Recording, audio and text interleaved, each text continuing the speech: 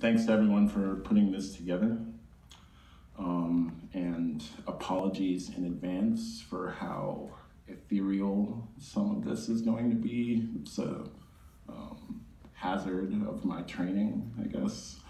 But I'm gonna do my best to say specific and concrete things that I think follow from the philosophy. Don't stay with spiritual, stay. Vote of confidence, hell yeah. All right, so my argument won't be anything novel about what's cool about basic income, but if I'm lucky, I'll say something slightly different in terms of a unifying explanation of social things that happen, a lot of things that leftists talk about, from causes of patriarchal violence to the so-called cultural turn, to more direct things, the material problems that basic income is supposed to solve. Then two, I'll have given an argument for basic income based on its political effects, not just its material effects, even though I think material effects are the important ones.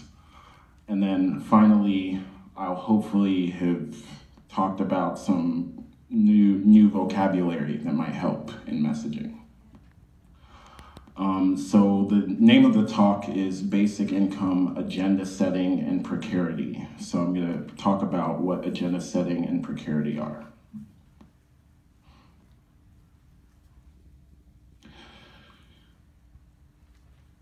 So I think security is pretty simple, right? If something's secure, it's reliable, you can count on it, you know it's gonna be there tomorrow. What I mostly want to say about this is to give a distinction. So there are two kinds of security that we've been talking about in the undercommons. Those two are objective and subjective security. There's a very jargony definition I could give, but mostly the important thing is that objective security is based on the facts on the ground, and subjective security is what we think about it, what our predictions are about our future, and it's important not to confuse those. But the more important distinction, I think, is between antagonistic security and collaborative security. So I'm going to read a section of the article, No Racial Justice Without Basic Income, where we talk about this.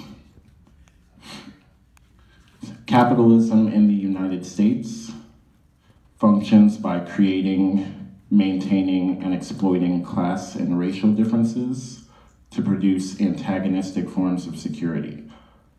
Antagonistic security is security that is created for some people by processes that work against the ability of others to access resources such as wealth and political power.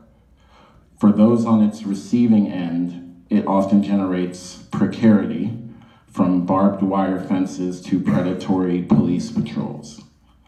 In the right context, actually that's enough. So the idea is precarity being the opposite of security, just because it's easier to think of it as its own kind of thing, as opposed to the term insecurity, where you think it's just a lack of security, and that's not necessarily what we think. And then finally, two terms from language. So common ground, it's this term that this fancy guy at MIT came up with. It's a linguistic resource that we use in conversation. So it's the background information, the things that we both treat as mutual knowledge so that we can have conversation. Like the English language, meanings of words, those things. talk in conversation, we add things to that common ground. And what's in the common ground at any given time affects the public interpretations of new things that happen, and I'll give some examples. But it's not just talking that is managed by the common ground, not just language, but also behavior. So take the example that Ling Wei gave of offering money. The way that that behavior, that action was interpreted depended on what people thought about the situation, about the power dynamics, about the people making the offer, and how that offer was interpreted depended on that information. So that's an important thing about the common ground that I'll use to explain this agenda setting thing. And so agenda setting is the term I use for describing the existing incentive structure for performing and interpreting action. So think of agenda setting and its effects on the common ground as the same kind of effects that asking a question has. So if I ask any of you, where's 3rd Street? The rest of us in the room can form some expectations about what the next thing the next person's going to say is. It's probably going to be some directions, right? They're going to say something about where 3rd Street is, or they're going to apologize for not knowing where 3rd Street is. If I ask you, where's 3rd Street? And you reply, I like turtles. Well, that's unexpected. We might think of you as a little bit of an asshole. And it's not the thing our expectations are going to be calibrated to. So my argument is that economic effects and economic situations are like that, are the same kind of thing. So if full-time employment becomes scarce, for example, but we still need that to, say, support a family, that's in effect to ask the social question, how are we going to support families in this society? So we can interpret a lot of the trends that happen in society as attempts to answer that question or respond to the economic situation that is like asking that question.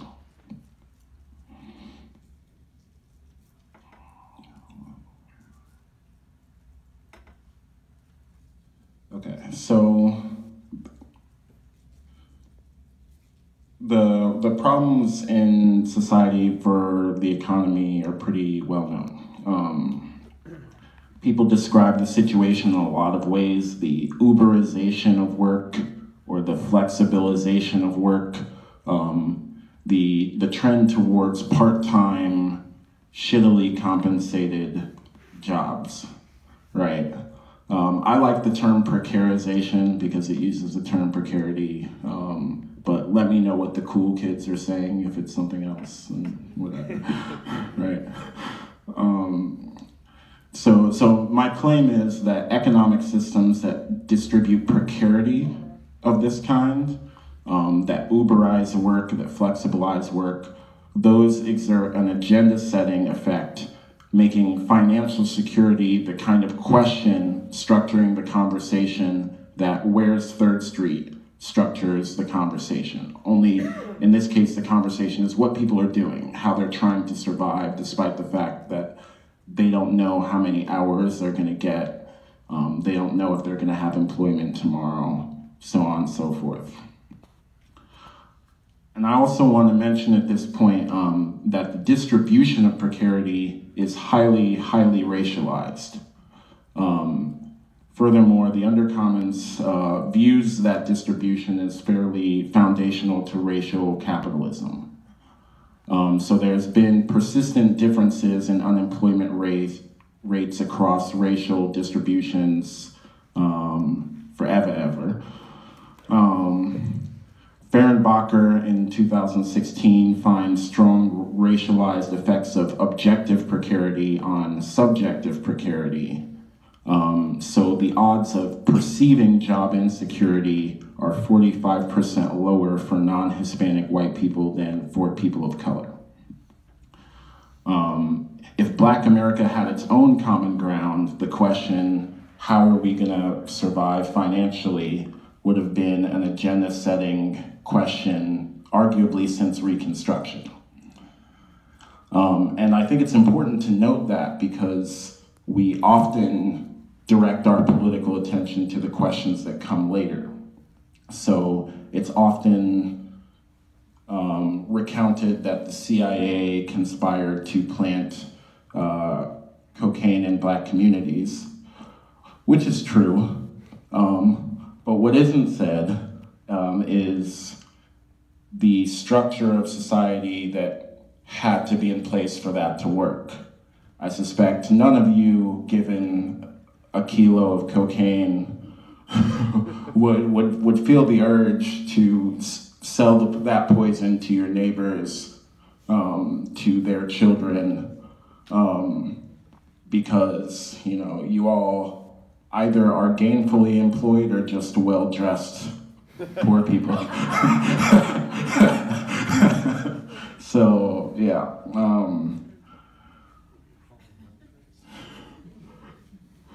Okay, I'm gonna skip that. So if neoliberalism, or whatever you want to call trends in our economic system, people argue about that term for days, and I just, whatever. If it erases the possibility of genuine job security and financial security, then it can be analyzed as an agenda-setting effect, roughly as asking the question, how are you going to be financially secured? Making that an organizing question of society. So 2 predictions on this basis.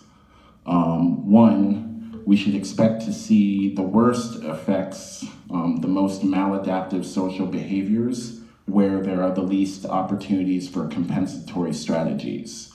So for example, I'm from Ohio, maybe the meth capital of the Western Hemisphere, unless someone's beating us out these days, which reflects the economic opportunities that are available in between the major cities.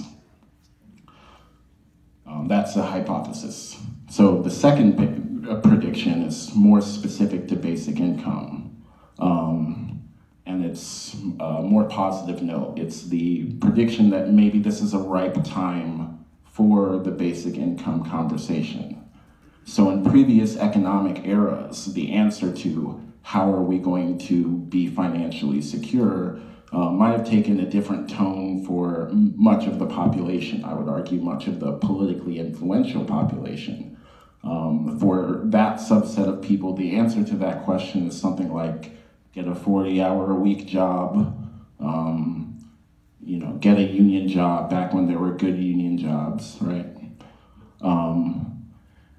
But for many people now, people have strategies to deal with their lack of an answer to this question. There's a hustle economy.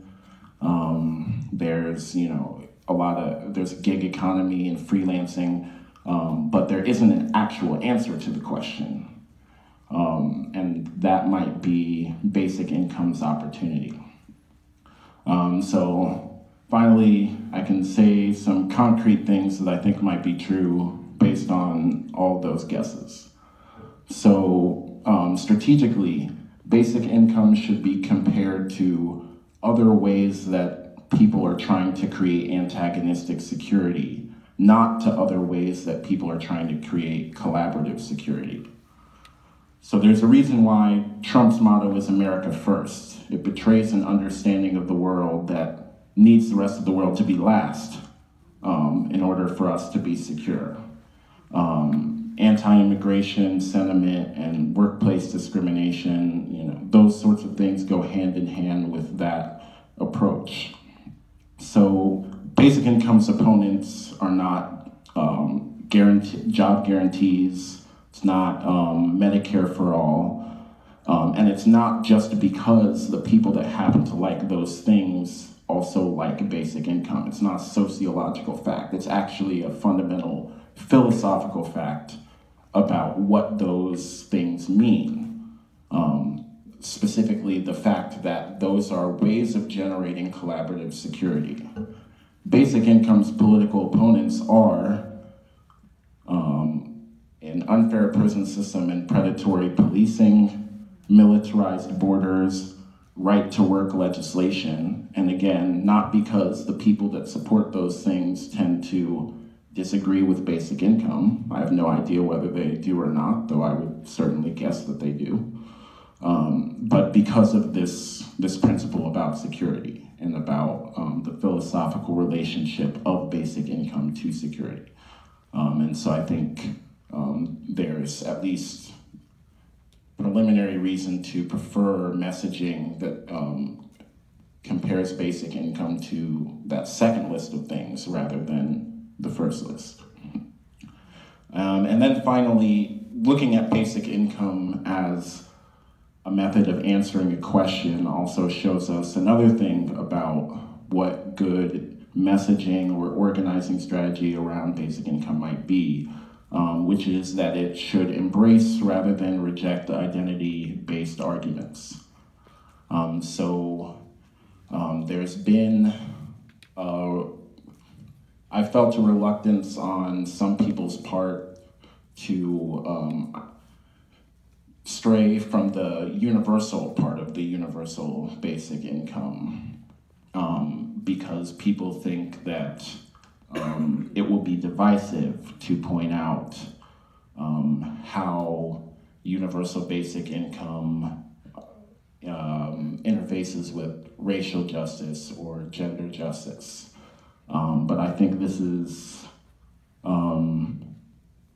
I think one, that divisiveness is inevitable. Two, that focusing on specific identities helps ground the thing basic income is, which I've argued is an answer to a question. It shows if you're this kind of person, this is how basic income answers the question for you, how you are going to be financially stable and otherwise materially stable. And so from a messaging standpoint, I think, again, there's strategic reason to do that if, again, I'm right about all the proceeding. Thank you.